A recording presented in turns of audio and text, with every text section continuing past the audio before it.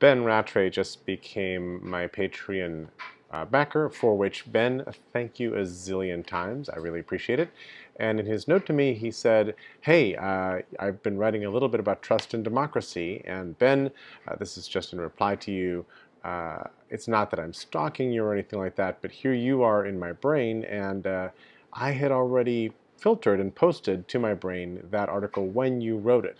So how tech can help save democracy is under you, and also how might we, social media or the mainstream media, mitigate fake news, which is under fake news in the 2016 election, which is in the post-factual world, the trust crisis, the whole U.S. election campaign, Hillary, Trump, et cetera, et cetera.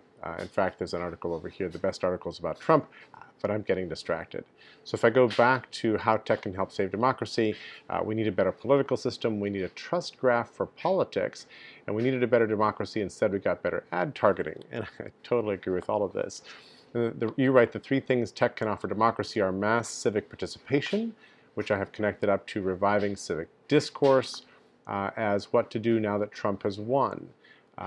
There was another article that Chimamanda Ngozi Adichie wrote. Now is the time to talk about what we are actually talking about, which is also about reviving civic discourse. So one, you said that. Two, you said, let's get some more responsive government. I connected that laterally to an article that really fits under the category of democracy doesn't work. So democracy for realists, why elections do not produce responsive government. So I think that's maybe a bigger question, not about how do we fix democratic voting and things like that, but how do we actually get responsive government, a question I love. And then you said we need a trust graph for politics. How do we get more trusted information? So I haven't connected that to very much here. I'd love to know more about what you mean.